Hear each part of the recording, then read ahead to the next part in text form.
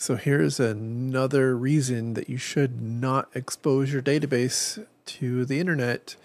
MongoDB just on December 24th announced a critical vulnerability in their database server and advised people to patch. It was initially referred to as remote code execution, but it's been since clarified that this is more of a information disclosure vulnerability. However, it can be used to retrieve credentials out of the database server, which kind of can allow remote code execution.